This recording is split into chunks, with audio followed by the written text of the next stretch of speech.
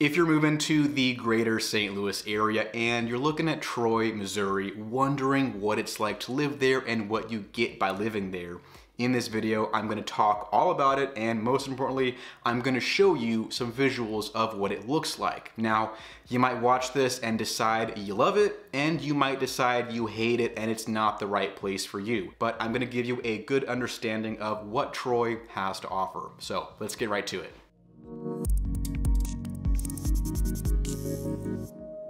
Troy is about an hour outside of downtown St. Louis, so if you're looking for that more rural kind of country lifestyle, you will find that in Troy. So Troy is a little bit further out there, a little bit harder to get to, and it's not as busy of a lifestyle as some of the more, densely populated suburbs around St. Louis. And by the way, if you're moving to Troy or somewhere else around St. Louis, and if you want some help with that process of buying a house or buying a condo in this crazy market, my team and I are licensed realtors in Missouri, so that is what we're here for.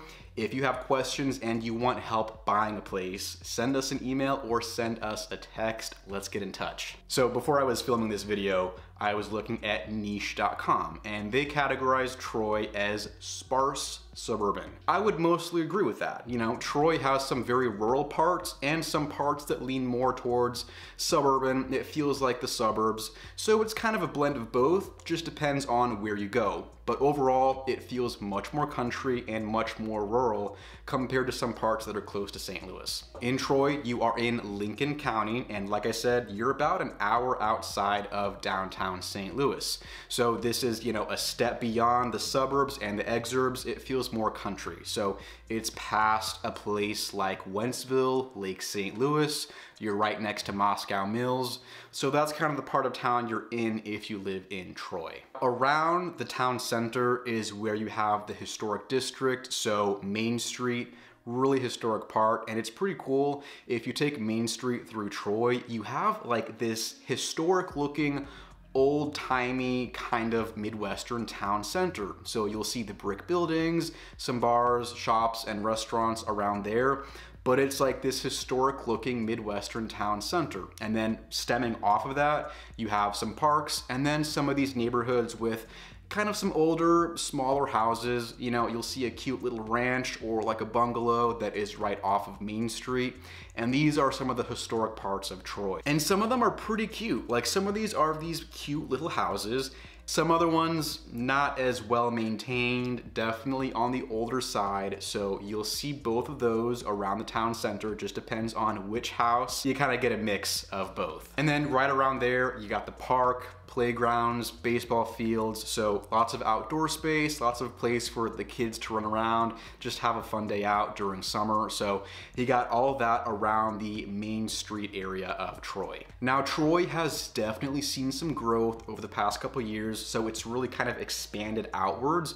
And that kind of goes along with, all the growth we've seen in Wentzville. So, it kind of follows that trend of people moving further outside the city, more development, more new construction happening, and kind of expanding outwards as people leave St. Louis and go further into the suburbs. So a place like Wentzville, Lake St. Louis, and then Troy kind of follows that growth of new houses being built, new neighborhoods, and just more people coming to that area. The farther outside the town center you get, you'll see bigger pieces of land, you'll see some newer built subdivisions, but really Troy is where you will find these bigger lots where it's just cheaper to get a big piece of land compared to some places that are closer to the city. If you're looking for that kind of cheap Midwestern country lifestyle, Troy is on the right track. If you want like a 3,000 square foot house, decent sized backyard, and a pool, between 300 and 400 grand, you'll definitely find that in Troy. You'll see some of these more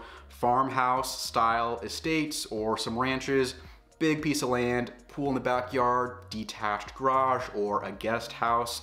That's pretty common out here, especially on the houses that have a big piece of land. you will definitely see people that have a huge detached garage. They'll use it to store the truck or the RV, use it as a work from home office or a man cave or a guest house. More spread out living, more space between you and your neighbors, bigger backyard for the kids to run around. So you get more of that spacious country lifestyle in this part of town. So like I said, the main street is kind of your historic, cute little town center, but if you have errands to run, you're gonna wanna go somewhere along East 47. So that's kind of one of the main roads going through Troy. East 47 will have your bigger chain stores and commercial space, so Kroger, Aldi's, Walmart. There's not a ton to pick from depending on where you like to go shopping, so you're not gonna see a ton of options for places to go around Troy.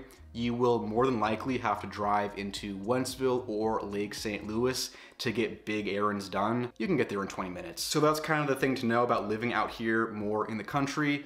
If you're someone who shops at Target or Sam's Club, or you need to go to Lowe's or a Home Depot, you don't have that in Troy, you have that in Wentzville and Lake St. Louis. Those are gonna be your closest options. You might have to drive into Chesterfield. The Chesterfield Valley has all the outlets, big stores, and shopping you could possibly want. I would expect around 35, maybe 40 minutes to get to the valley if you live in Troy.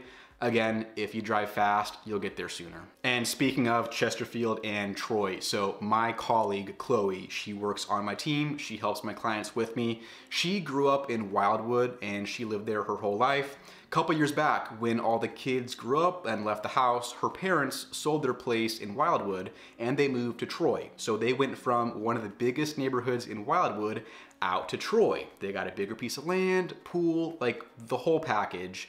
And then fast forward to now, a couple years later, they're actually looking to move back towards Chesterfield and Wildwood because they realize Troy is a little bit too far away. It's too far from the city, from Chesterfield, from like the shopping and entertainment you got closer to that area.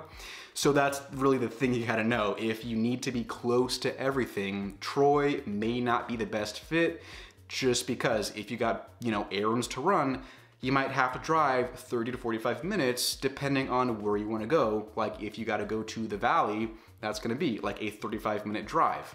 Downtown St. Louis, that's an hour away if you live in Troy. So if you want to go out for a night, go bar hopping or go to a cards game, whatever it is, if you're going to downtown, it's going to be at least an hour to get there if you live in Troy. So just be aware of that. But hey, I mean, if you're someone who wants that rural lifestyle, you enjoy driving the country roads, more peace and quiet, bigger house, bigger backyard, all to yourself for you and your family, Troy could be just what you're looking for. So if you want some help moving to Troy, making that move, buying a house, let's get in touch. Send us an email, send us a text message. If you want to work together, we would love to hear from you. So that is going to wrap it up for this video today. Thank you for watching. I appreciate it. Hope you take care. Have a great day, and I will see you in the next video right here on the Living St. Louis channel.